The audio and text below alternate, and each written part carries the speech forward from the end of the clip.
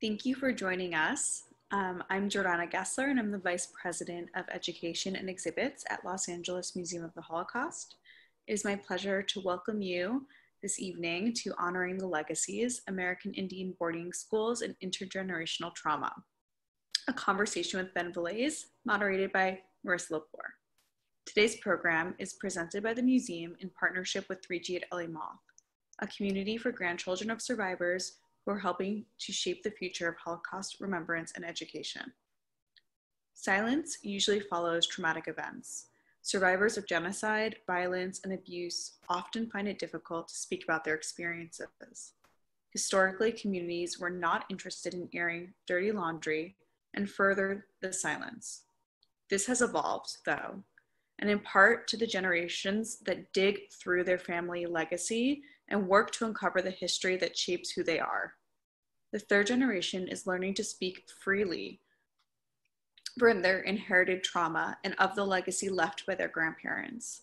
The third generation has become a new voice, rising to ensure the world continues to learn from the past to inspire a more dignified and humane future. This evening we'll be hearing from Ben, who works in people operations at Google and is a member of the Leadership Council for the Google American Indian Network and the Jugler Group. He was raised in between Los Angeles and Fairbanks, Alaska. Marissa, also raised in Los Angeles, is an investment banker at the Sage Group. In addition to being a 3G at LAMOTH board member, Marissa is a member of the Milken Institute's Young Leaders Circle, a next-gen board member of Jacobs Jonas Company, and LACMA's Avant-Garde Group. I want to thank Ben for sharing his family story with us this evening and for educating us on a very important history within our culture and community, and Marissa for organizing this program and moderating the conversation with Ben. We will have time for questions at the end of the conversation, so if you have any ideas or thoughts, reflections, questions, please type it into the Q&A box. I will now turn it over to Marissa. Thank you, Jordana. Good evening, everyone. For those of you who don't know me, I'm Marissa Lepor. As Jordana said, I'm on the 3G board at LAMOTH, and 3G stands for third generation. We're all grandchildren of Holocaust survivors and share a passion for honoring the memories of our grandparents, as well as those of their friends and loved ones who did not survive. As a grandchild of survivors, I grew up hearing about the unfathomable conditions the Jews endured while in concentration camps or in hiding. I can't remember a time when I didn't know about the Holocaust.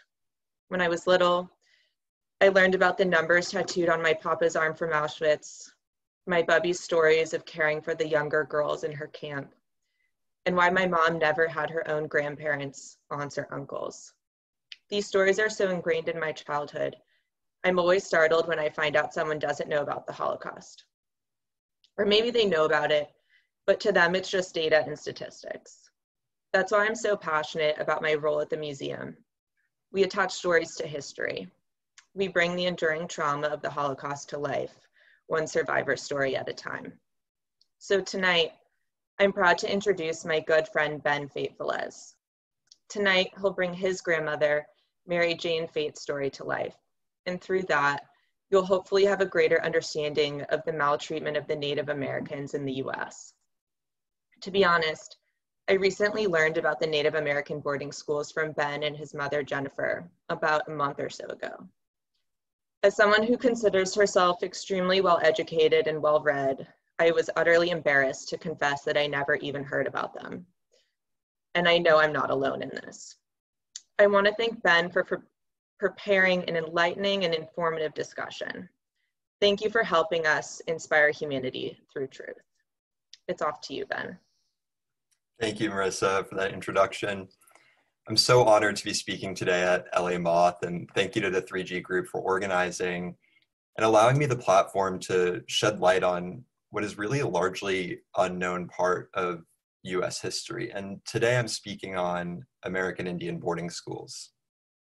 The government took tens of thousands of Native kids off their reservations and from their villages, including my grandma, to schools where they were required to dress, work, speak, and even pray as mainstream Americans. This program, known as the Federal Indian Boarding School Policy, emerged in the late 1850s and endured for over a century until around the late 1950s or so. And these schools were designed to eradicate traditional ways of life.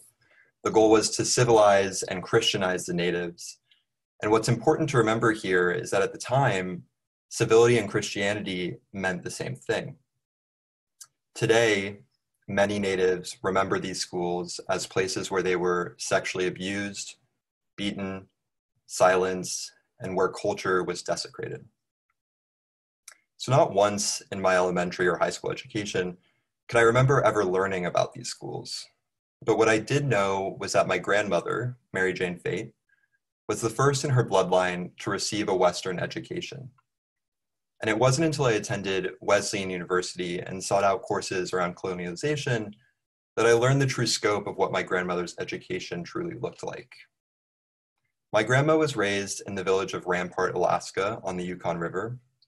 And Rampart's about 60 miles south of the Arctic Circle, right dab in the center of Alaska's interior. When my grandma was 13, federal agents entered Rampart unannounced and started knocking on doors. The story went something like this. These agents entered her home, rounding up my grandmother and her siblings. Some children were even handcuffed. They were marched out of their cabin, the village, and taken on boats to the nearest town. They were met by a plane. They had no idea where they were going or what they were being taken for. All they had, literally, was one another. So when I was 11 years old, I interviewed my grandmother for a 5th grade research project on family history. On August 31st, 1949, my grandmother arrived at Mount Edgecumbe Residential Indian Boarding School, thousands of miles away from Rampart. She wrote to me in an email. My grandson, Ben. We were taken to the airport by a stranger in large buses. Everything smelled different. The sounds were foreign to us. Most of us never owned or used a vacuum cleaner. The people were different. It was difficult to understand why we were really here. When will we go home? Where do we sleep or eat, or who has the salmon strips, dried meats, snares for getting rabbits? Do we talk or whisper? Where's my Indian slippers? I remember that we were all very quiet, and my only thought was that our parents wanted us to have an education, which they never had the opportunity to have. I thought I better look happy and positive and try to be a big sister friend, because I saw in the faces of hundreds of younger kids some fear, loneliness, and confusion. Although we did not have a quality education like you are getting today, our parents and us students did not have the years we should have had with our parents. Most all of us never had the choice to return home, or had both parents when we were home. So the absence of children in these villages produced community trauma that extends far beyond the schools themselves. The effects are systemic and they seep from generation to generation. The impact of assimilation permeates as survivors of these schools often turn to drugs, alcohol, and suicide to cope with the immense voids this policy produced. The wounds inflicted remain unhealed and have adopted a very threatening legacy of silence. To this day, I know very little of my great-grandfather, Tom. What I do know is in line with these lasting effects. Growing up, I was told Grandpa Tom became very sad when his children left. I was told he drank. I was told he was depressed. I was told Mount Edgecumbe would not let my grandmother attend his funeral, and I've been told nothing more. So today, the question that I'm setting up to answer is, what were these Indian boarding schools? What did they look like? How did the federal government get away with this abuse for over a century? And why don't we know about them? For some historical context, if the former approach to the Indian problem, think manifest destiny and forced removal, was violent extermination and displacement, the 1850s marked a reformist approach of discipline and assimilation. The curriculum and agenda of these boarding schools sought to pass students through a state of what some call social death. In other words, for natives to develop a reformed American subjectivity. In effect, the objective of the boarding school became the absolute assimilation and acculturation of the Indian into dominant society. And there was really a long-term blueprint here too. The obedience the schools aimed to impose prepared students for the subordination they would experience when they had completed their education and entered the social ranks of American society. Boarding schools trained students in manual labor, in farming and domestic work, where the underlying goal was to assimilate the natives into the bottom of the socioeconomic ladder upon graduation. In this way, the boarding school policy really grew out of federal self-interest, where the demand for economic gain and total ownership over Indian land and resources prompted this structural reform to the Indian problem. Put differently, because terminating Indian existence became increasingly impossible in 20th century America, the physical genocide of natives evolved into another kind of genocide, a cultural genocide by way of acculturation and forced assimilation. Indian boarding schools were meticulously engineered to systematically eradicate indigenous culture through generations. When these schools were first being implemented, the federal government imposed boarding school policies on the most hostile tribes. Federal agents would target the most rebellious leaders and legally abduct their children as a sanctioned form of kidnapping. The idea here was to keep these communities pacified, as their children are kept far away and in the government's hands. Remote locations for these schools made it impossible for students to visit home at any point, rarely even in the summer, where social matriculation internships then prevented students from returning home even after graduation. So if the overarching goal in assimilating the native was to instill obedience, the boarding school's entire structure and curriculum supported this idea. And it's really fascinating when you see how the physical form of these schools followed their function. Every tribal nation across the US and indigenous group varies culturally, but it's true that there's a common denominator, which is the relationship to land. It's one marked by mutual respect and preservation. In Western cultures, humanity has consistently sought to take control of nature. The first couple of boarding schools that emerged in the 19th century all had massive manicured gardens. Organized landscaping became the introduction to society. Students would act as groundskeepers to teach them that nature exists to serve man's end. General Richard Pratt, who was a Southern general who lived in the 19th century, designed the first Indian boarding school known as the Carlisle Industrial School. He wrote about how landscaping at his school would impress notions of order and symmetry in the minds of Indian youth. Pratt is most famously quoted to have said, "Kill the Indian, save the man." But perhaps more pertinent here was what he announced sometime later, which was, "The wild must be tamed, just as the Indian must be civilized." In a personal account, a survivor at the Wrangell Institute, which was the largest and perhaps most infamous boarding school in Alaska, outlined the degrading and dehumanizing process that each student was subject to once they arrived.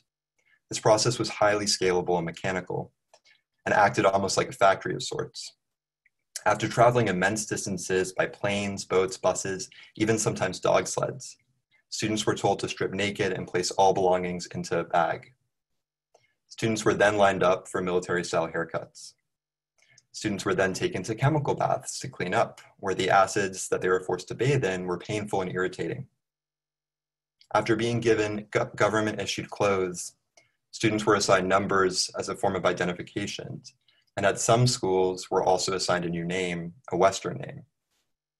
This process represented a tangible assimilation into Western culture, where Native individuality was physically being stripped from bodies. Many of you are familiar with the abuse Jews experienced upon entering the concentration camps, and these similarities are not coincidental. The Nazis studied these tactics and implemented them against Jews about a century later. And this is really just the tip of the iceberg here. The Nazis modeled so much of their political infrastructure around US policies. In Mein Kampf, Hitler discusses US law and policies and outright wrote that the United States was a racial model for Europe and that it was the, quote, one state in the world that was creating the kind of racist society that the Nazi regime wanted to establish. The Nazis were very interested in how the United States had gotten away with discriminating against minorities for several centuries using law predicated on race and bloodlines. Some scholars even argue that the 1935 Nuremberg laws wouldn't have been nearly as effective had it not been for their extensive research on American Indian policy. And in a 1928 speech, Hitler stated that Americans had, quote, gunned down the millions of Redskins to a few 100,000 and now keep the modest remnant under observation in a cage. So life at these boarding schools was organized like military schools. The military connotes virtues of obedience, neatness, politeness, self-confidence, patriotism, really the exact ideologies that these schools enforced. At Mount Edgecombe Bay Boarding School, my grandmother's school, they divided the students into what they literally called battalions, specifically breaking up the kids from the same tribe. By segregating the students, the schools effectively obstructed the students' ability to practice their languages, directly leading to the extinction of many native languages. It's also interesting to see how they taught the notion of time, because in villages long ago, time was never structured around a clock. The schools taught this idea of time with bells, where ringing signaled everything from when to wake, sleep, eat, show up, even sit. Again, the idea here being that if time is a primary means of teaching punctuality and promptness, then civility would be soon to follow. The most concerning aspect of how these schools functioned as military schools was surely the implementation of the court-martial format. The brightest and most obedient students were rewarded with leadership positions on student councils, where they were tasked with determining punishments. This format was constructed to oppose the students against one another rather than the administration. And again, you'll notice here the parallels between this and the concentration camps. Ultimately, of course, the administration wielded absolute power, ignoring the decisions made by student leadership. It was also commonplace for faculty to beat their students. Many teachers thought of their positions not so much as teacher of materials and lessons as we know them, but as teachers of civility, that they were trained to think that civility was best imposed through violence, that natives couldn't be reached in any other way than physical abuse and corporal punishments. One respondent from Ray Engel Institute stated that faculty regularly carried around razor straps, and if students spoke their native tongue, they'd get swatted 10 times. While boys were subject to violence, girls were most often subject to measures of ridicule, told to cut grass with scissors or wear degrading signs such as "I ran away," or be assigned extra strenuous domestic roles. Girls who spoke in their native tongue were made to brush their teeth with harsh lal soap. Girls were also predominantly the victims of what was known as the outing program, where for girls to be fully assimilated into housewifery, an education through labor was supposedly necessary. My grandma was part of this program while at school, and it functioned almost identically to the Spanish colonial repartimiento system, subjecting girls into forced domestic labor, where part of the slim earnings the girls received would then go back to the boarding schools as payment for their education. Students who were assigned outings were sent to live and work as housekeepers with white suburban middle-class families during the summer months.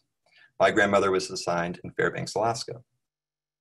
According to Richard Pratt, the guy who designed these schools, this system, quote, fostered the acquisition of English, enabled them to earn money, and broke down prejudice. Indians came to appreciate the goodwill of their white patrons, while patrons gained an increased appreciation of the Indians' capabilities. This system soon expanded, where boys then began to work on farms and in factories.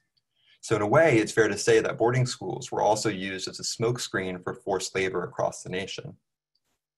Taken as a whole, these boarding schools were overcrowded dumps, exploited for economic gain, and used as modalities of subordination. As illness spread, the federal government launched health campaigns designed to blame the school's lack of hygiene on the savage ways of the Indians themselves. Extremely ill-equipped to handle disease, schools would return fatally ill students to their homes, where the blatant lack of medicine and doctors meant their imminent deaths. In turn, schools were effectively able to shake liability for their own abuse and maltreatment.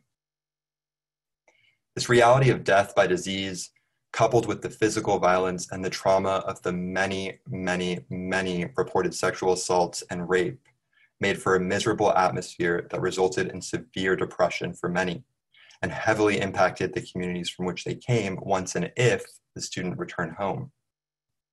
At Nome Belts, an Alaska Native boarding school located way up north, 9 students committed suicide in 1 year. When you think about all the alcoholism and deaths that resulted from trauma that these schools imposed, you start to see how cultural genocide continues to produce death. In 2014, Anchorage Dispatch News, which is kind of like the LA Times of Alaska, reported that Alaska Natives below the age of 29 commit suicide at a rate 9 times higher than the national average. In this way, there might not be a degree of genocide, if that makes sense. Like, genocide is genocide because the line between cultural genocide and physical genocide starts to blur and thin. When students began graduating from boarding schools in greater numbers, resistance towards this federal policy started to grow. As early as the 1890s, parents heard of the trauma and suffering that students underwent. The realization of boarding schools as yet another persistent hegemonic assault on the Indian cultural identity forced tribal communities to grasp the immense threat that Western education posed to the traditional ways. The poor health conditions at the schools, resulting in the large number of deaths, obviously became the primary reason for the opposition. Banding together, entire tribes started to refuse to enroll their children in the schools. Because each boarding school had quotas, however, this resistance was met with harshness as federal agents forcefully began entering camps and reservation and seizing children unwillingly. To situate all of this within my family's history, my grandma went to boarding school around this time and was one of the children that was more forcibly taken. While some parents took their children into hiding, others offered orphans in place of their own kids. For the Navajo, resistance became actually very strategic. The federal government engaged tribal policemen, members of the community themselves, to help with the rounding up of their own children. In these instances, tribal police chose to abduct the black sheep of the tribe, avoiding the prime, those who were intelligent, physically able, well taken care of, literally resisting schools by inflicting a sort of social Darwinism within their own communities to survive. Within the schools themselves, resistance gained traction, as students would often take any chance to escape. Because superintendents pedagogically imposed a fear of being captured, students who escaped did so during these outing programs. Another interesting form of resistance was the dividing up of the school into battalions that I mentioned earlier. And although the goal was to make language and culture impossible to practice, these battalions ironically contributed to a form of resistance through cultural preservation. Even with language barriers, students formed a pan-tribal identity, engaging in clandestine acts of cultural preservation by sharing folk tales, legends, and stories passed down from their elders late at night. And this resistance continued in the way natives thought of themselves and their own education. When I wrote a paper in college on all of this, one of my interviewees who went to a boarding school said to me, "Learning something about the white man's language and life ways did not necessitate a wholesale abandonment of one's Indian self. Put differently, the accommodation of the white man's teaching did not mean the surrender of the native identity. The two ways of being can powerfully coexist." And in the years that followed the policy's end, we start to see a strategic cohort of native leaders emerging in the Western world, a generation of natives that could hold their own out on the river practicing subsistence fishing, but also hold their own in the conference room. A generation of folks who were charged and empowered to fight for native rights, weaponizing the forced assimilation they experienced against their own oppressors. And my grandma was part of this generation. It's who she was. She was top of her class at boarding school and went on to be one of the first Alaska Natives to attend university. She worked hard, she moved to Fairbanks, far from the native villages, and she met my grandpa. She led a life best defined as one foot in the Western world and one in the native world. She became a well-known champion for Alaska Native rights. She became co-chair of the Alaskan Federation of Natives, the largest political body for natives in Alaska, went on to be a founding member of the North American Indian Women's Association, and served on the board of Alaska Airlines for over 2 decades. But despite her success in the business world, she never lost sight of who she was or where she came from. Grandma returned home every summer to her land on the Yukon, just next to Rampart. And every summer since I was born, we joined her, my grandparents, my brothers, my parents' cousin, aunties, and uncles, practicing the same subsistence salmon fishing that she was taught as a child many, many years ago. My grandma successfully channeled her experience into a very purposeful action and passed her tradition on to the next generation. And if that's not successful resistance, I truly don't know what is. So that's a little bit of history and context of the American Indian boarding school policy. And now I think we're going to move over to some Q&A. Yes, thank you so much, Ben. Well, you know that we have a few questions prepared, and I also want to prepare the audience to start submitting some of their questions to the chat, and then we will select some of the audience questions as well. So, you know, as a grandchild of Holocaust survivors, I know how hard it was for them to share their stories because they didn't want us, their grandchildren, or even their children to experience their trauma. And they didn't want to relive those traumatic experiences either. When they did tell us about the Holocaust or, you know, what happened to their family, they often had nightmares. How did you learn about these stories from your grandmother? And was it hard for her to share them with you? You know, it's such an interesting question because, like, being of Alaska Native descent, but then also Jewish descent, I look to my father's side, and the stories that my great aunt and my grandfather had of the Holocaust are written down, and we all know them and we talk about them at the dinner table. It's kind of like commonplace knowledge in the family. But on my grandma's side, like as I mentioned in my talk, we didn't know much, and like things were very seldom discussed. And I think it's because there's this kind of like shadow of silence in Native communities. And silence is not only part of the cultural fabric of who we are, but I also understand silence as kind of a detriment, but also a powerful weapon in the sense that when students were at these boarding schools, by remaining silent, they were actually preserving their own culture. They weren't opening themselves up to harsh punishment by, you know, speaking their native tongue. They were able to kind of hold on to what they learned as kids before going to boarding school. But on the other hand, once they left boarding schools, by not talking about some of the trauma that they experienced, which is just the Native way, I think that it was a detriment to healing in a sense as well. I think that's actually a great segue to my next question, because as Ben said, I want to remind everyone that Ben's paternal grandfather, Robert, was from Switzerland. And while he was lucky enough to escape before the war, many of his family members, unfortunately, were not.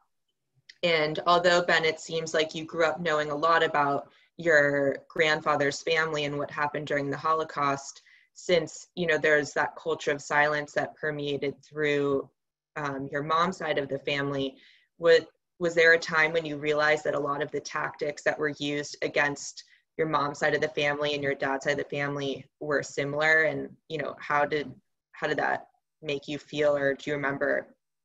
Yeah, it was actually quite recent. Because as I said, like a lot of this stuff isn't taught in, you know, in early education or high school.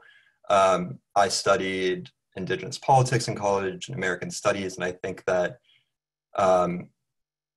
that was when I first realized that not only tactics of subordination and oppression are used across countries and borders, but they all kind of stem from colonialization in a way. And it's this idea of understanding colonialization more so as like a process rather than like a one-off event. And when you start to understand colonialization as a series of steps, such as Indigenous people experience here in America, you start to see that these are actually more like a different tactics of oppression are systemic and they can be learned and taught, right? So like if you're trying to subordinate a certain group of people, you can come up with your own plan or just open up a history book and learn to see what other people did. So all this to say that the world is just so interconnected, and the horrific things that have occurred in this world are never necessarily, they're never just standing on their own, you know, like everything builds off of one another, or they come from some place and they'll expand or take it in a different direction.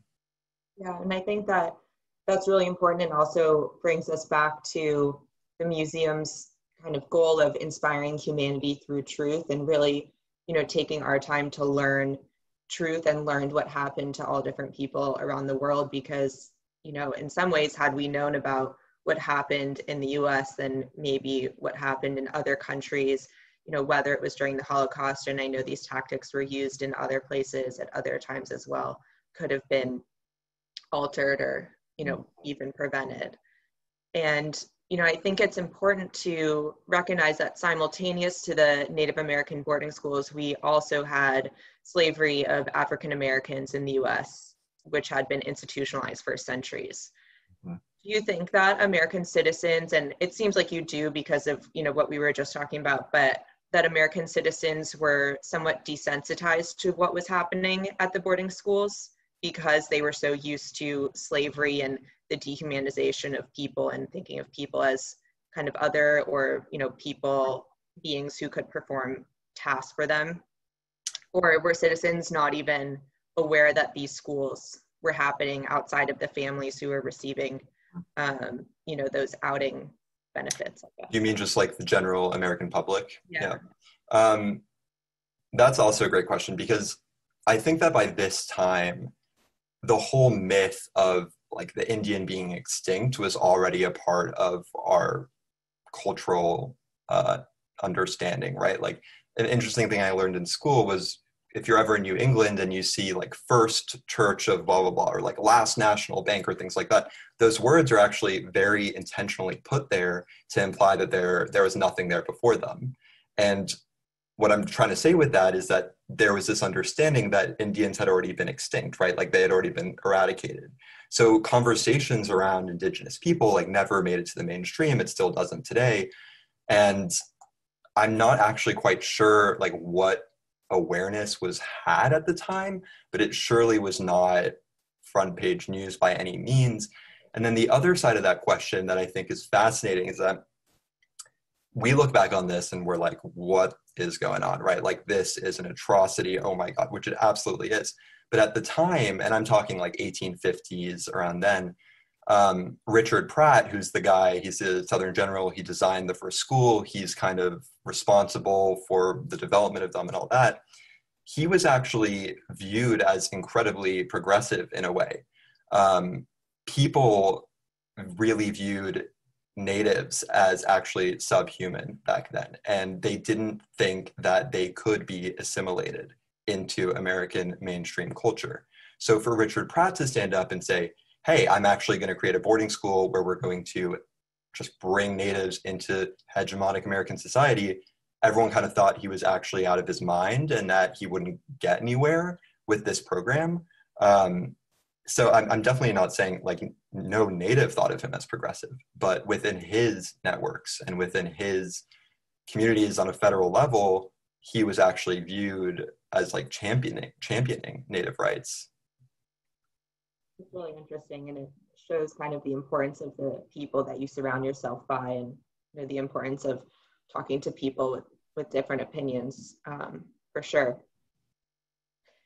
I think it seems, although most people didn't know about the boarding schools, it seems, and, if anything, it seems like Richard Pratt, as you were saying, could be viewed as, a champion or someone taking a risk on, these people, which obviously is a crazy way to look at it now.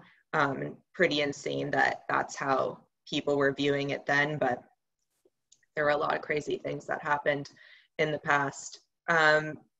So, it seems like some families were involved because there were families who benefited from the work of the outings.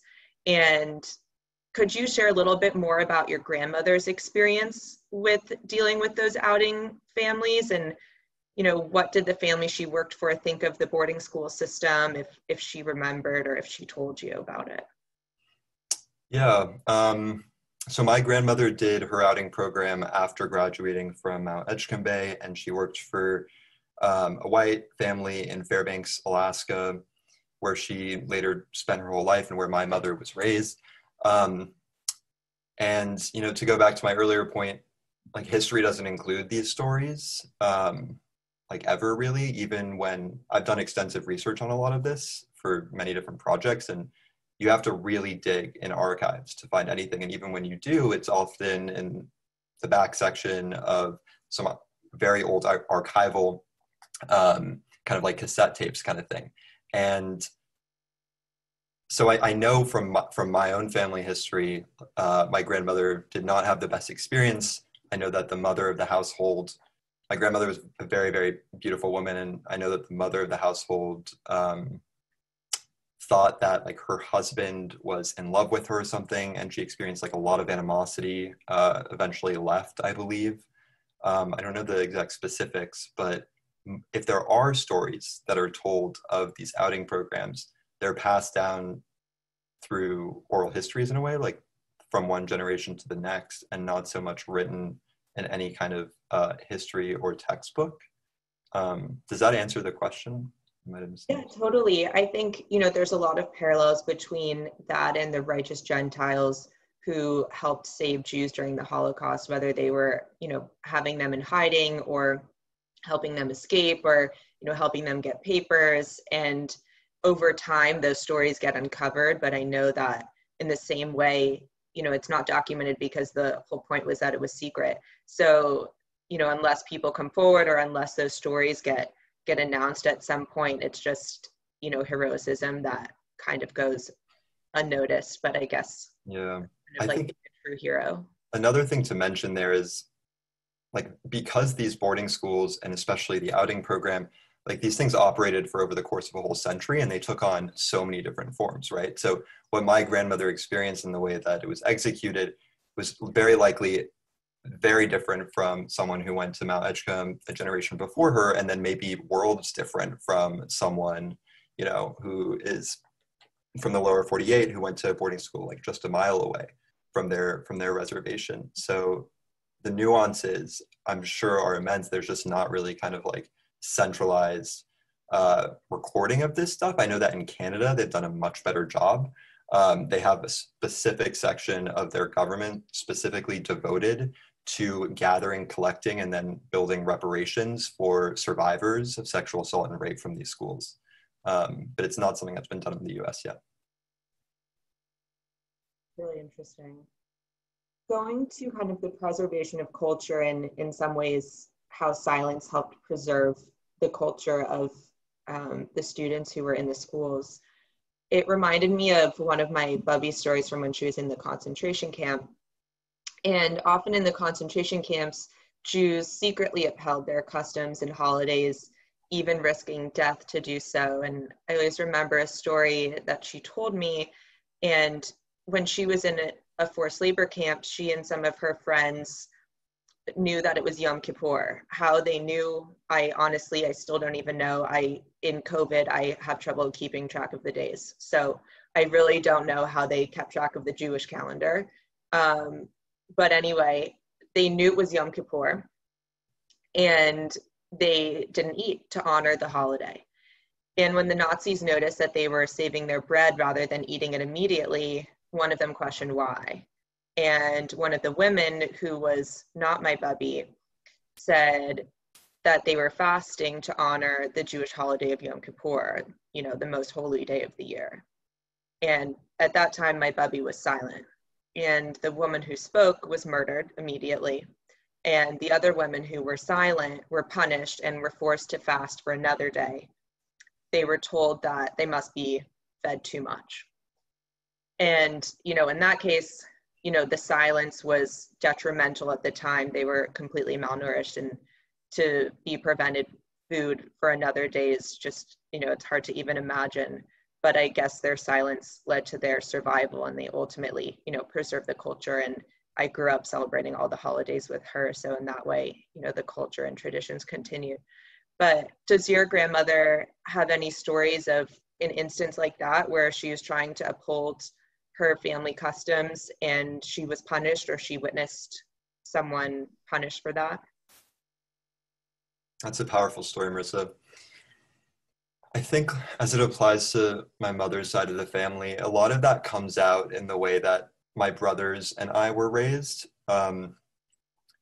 We've been going to our fish camp on the Yukon River, where we do all this subsistence fishing every single summer since I was born. And there is such a process to doing the traditional way of fishing.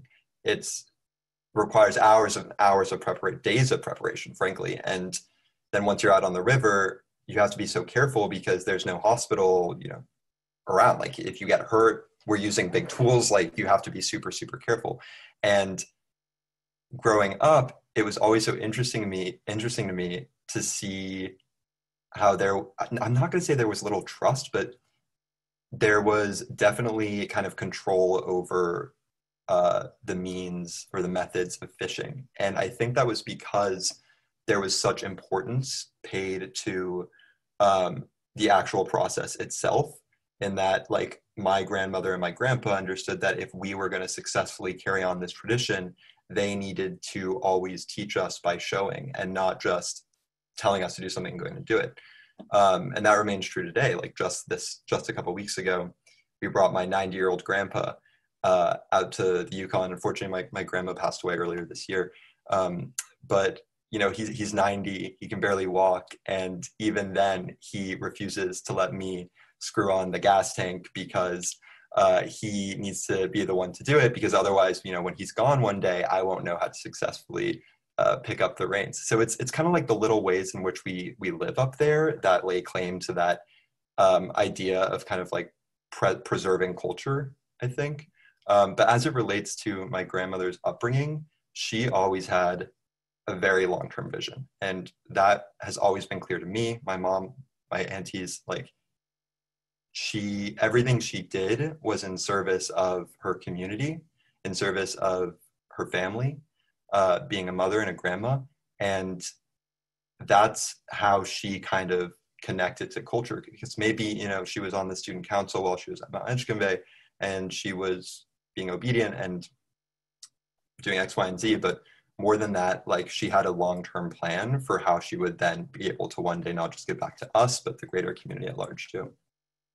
It's really interesting that you say that, because I know from, you know, growing up with your family, when you talk about going to fish camp, I think that's what you call it, right?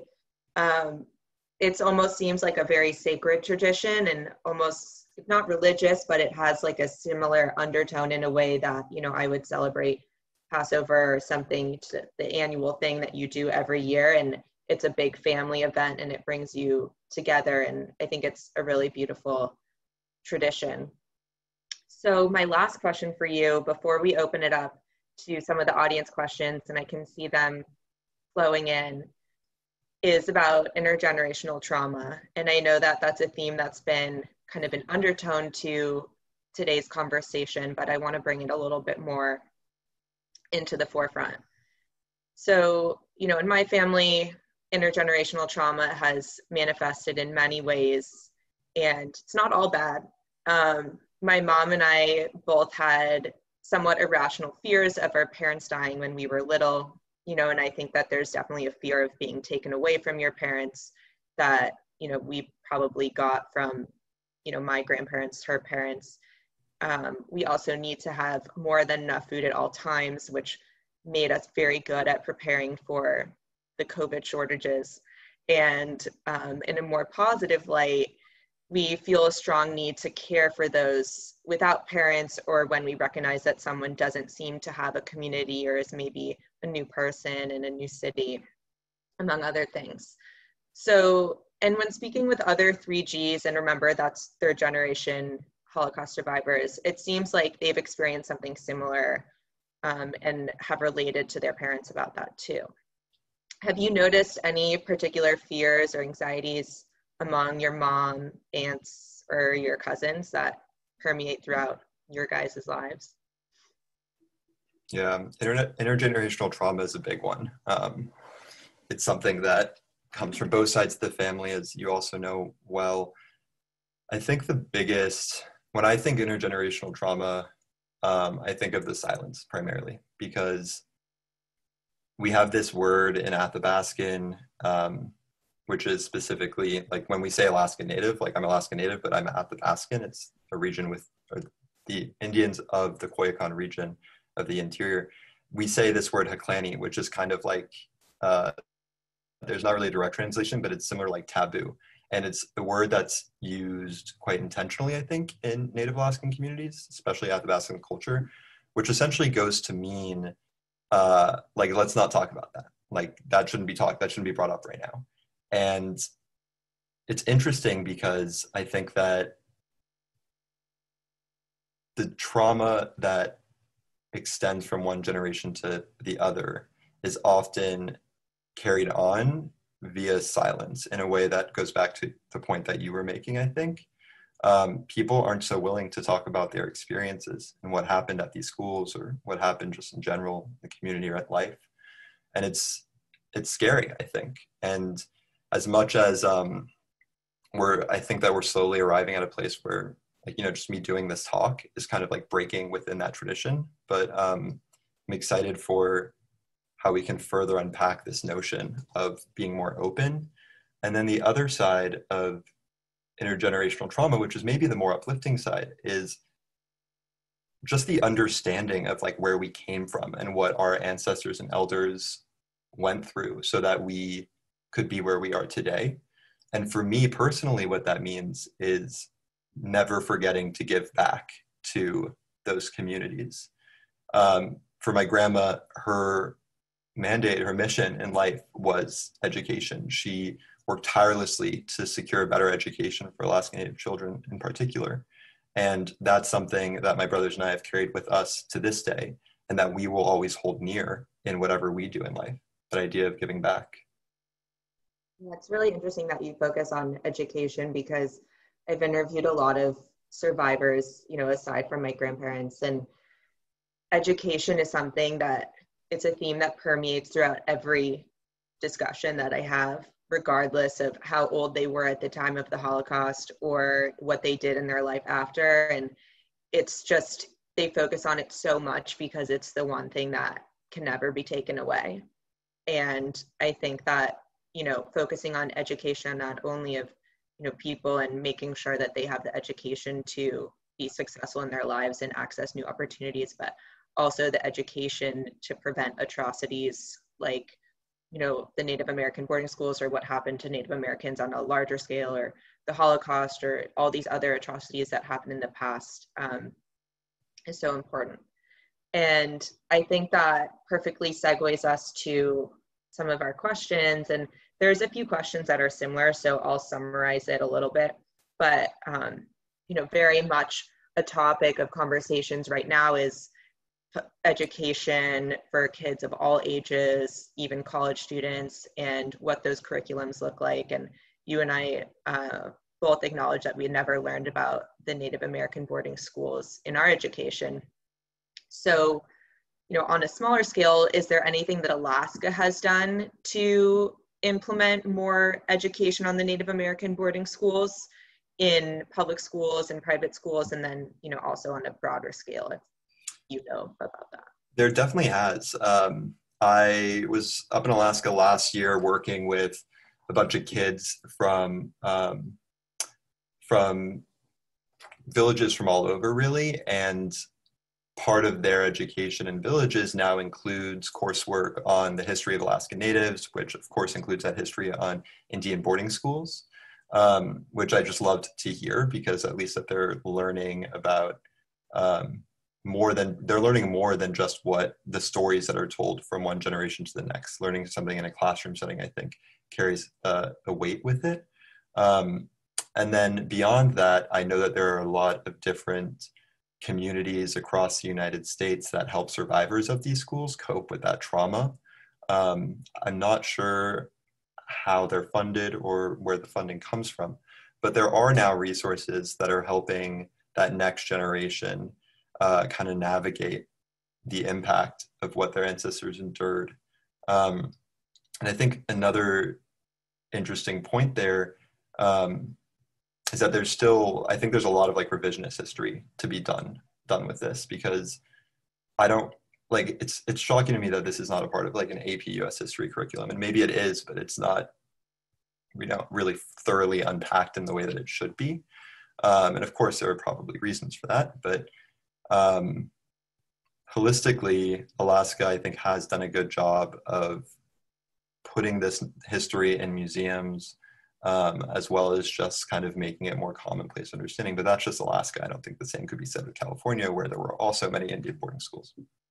Yeah, and I think, I don't remember learning about it either. And even with the Holocaust, it's more taught in schools, but I remember it's kind of like one day where it's brought up and there's a lot of figures and you hear that 6 million Jews were murdered, and then, he move on to D-Day and other things, and it kind of trickles off. And so I think, you know, one of the big missions of the museum is about education and having students from all over LA come to the museum and hear from a real Holocaust survivor, and just bring, like, as I was saying at the beginning, the data and statistics to a more personal and emotional level, because sometimes it's a lot easier to understand what happened when you hear individual stories rather than just, you know, a timeline of events.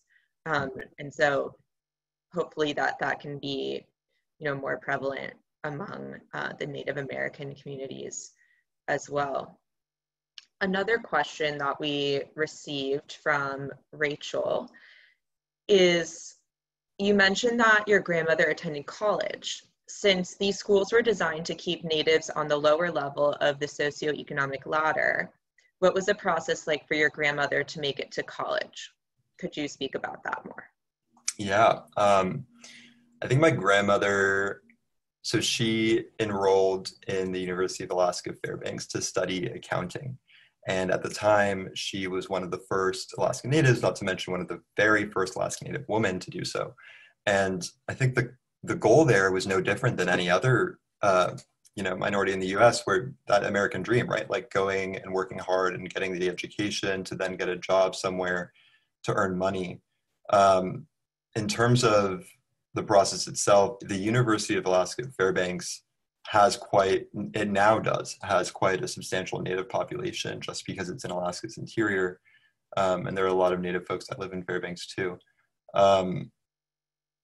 But the process, I'm not quite sure like what that process for her looks like, but I know that having attended university, she was able to then go on and do what many of her relatives might not have been able to do without an education, which was really kind of like create, not only have a voice, but have the knowledge to create a voice for herself in business settings.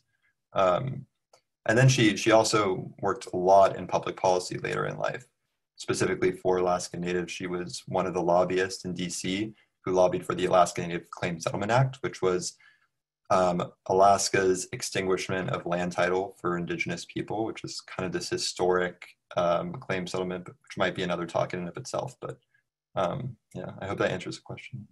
Yeah, and I think I'm going to ask a follow-up question of my own related to that. And you mentioned in your speech that your grandmother was really skilled at navigating both the Native world and the Western world, and that really allowed her to excel in both communities and earn a lot of respect from the people who were around her.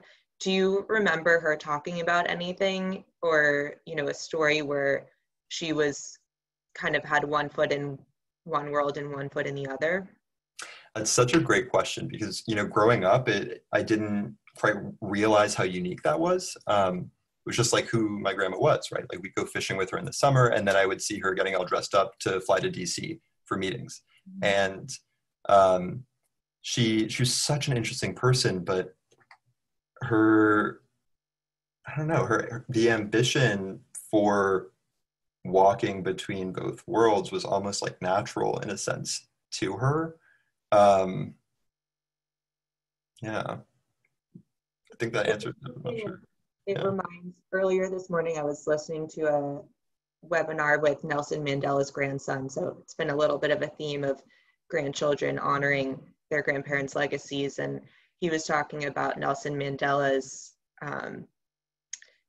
how he studied Afrikaans to understand like the language of his oppressor.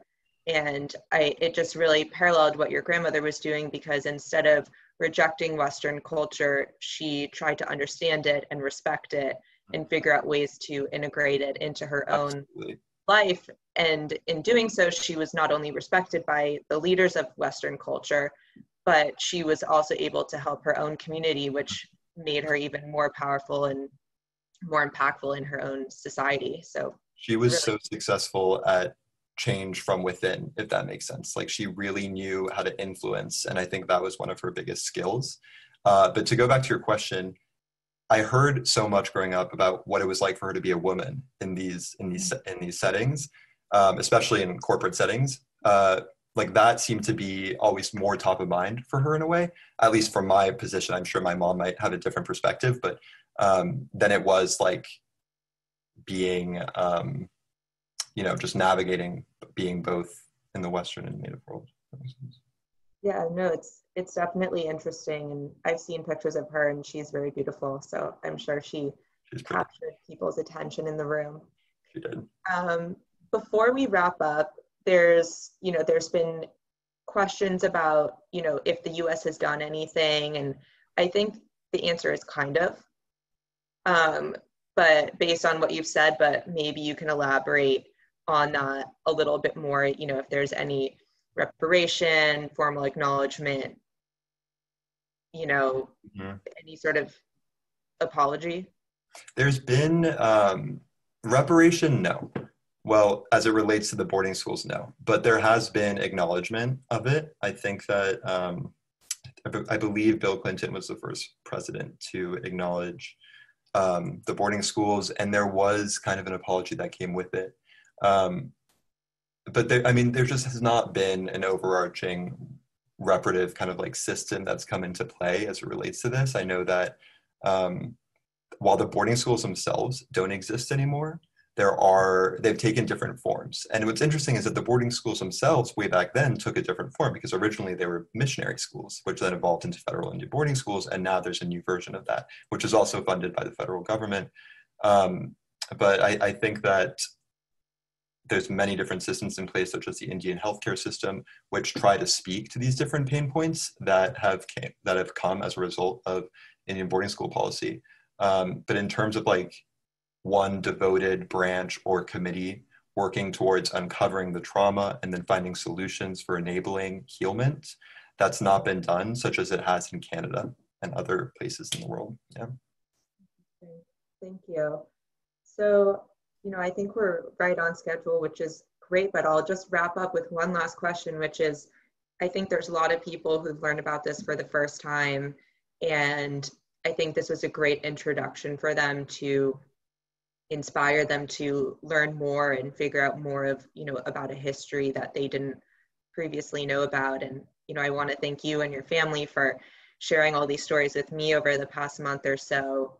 I think it was coincidental that around when you told me this story and you were talking about your grandmother, and we were talking about her specifically because she unfortunately recently passed away, I had been reading a book called This Tender Land, which happened to be about the boarding schools. And so everything kind of tied in together so well, and I had another context for the discussion.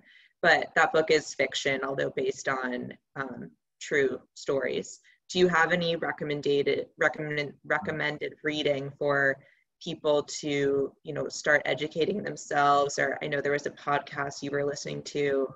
I think people can kind of take away from this other than today's discussion. Yeah, this thing happened for over the course of a century. So it's hard to find a point of entry with this topic other than just Googling American Indian boarding school. But I always tell people, start with the Carlisle Industrial Boarding School. That was the first one. It was probably the most disgusting boarding school there was. They actually discovered burial grounds with children's bodies inside of them as recently as just a couple of years ago, actually. But if you start there and you start to understand where the motivation and design that came from, that will lead you in other directions, which will point you to other topics I think that you can learn more from. Also, I would, in terms of the intersection between what I was talking about and concentration camps in Nazi Germany, a great book, I'm forgetting the name, but it's written by John Tolland. And he specifically writes on the adoption of federal Indian policy that Hitler essentially was so interested in. So the author again's name was John Tolland, and I'm completely forgetting the book's name, but he's a good resource. Thank you. Yeah. Well, thank you so much, Ben, for doing this today and sharing your family stories, both your grandmother's and your grandfather's stories. And it's been truly a pleasure, learning about it from you and working together on this. So thank you so much. I'll turn it back over to the museum. Thank you, Marissa. Wow, I think I echo everyone who joined us this evening when I say thank you, Ben, for sharing such a poignant and important history, and Marissa for bringing this program to life. There's so much more healing to be done and learning for us to do. Before we sign off, I want to invite everyone to join us again for one of our future programs. Next Tuesday, August 4th at 11 a.m. Pacific Time, join us for our monthly series, Building Bridges, in partnership with the Jewish Center for Justice, Los Angeles Urban League, Hope and Cause. Our board member, Dan Schnur, will moderate a discussion with next-gen leaders of those organizations about working together to fight hatred. You can find more information about all of our virtual events on our website, lamoth.org.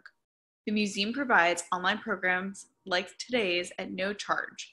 If you're enjoying our programs and learning from them, please consider supporting our work by making a donation at lamoth.org. Thank you again, Ben and Marissa, and to everyone for joining us this evening. Take care, stay safe, and we hope to see you again soon.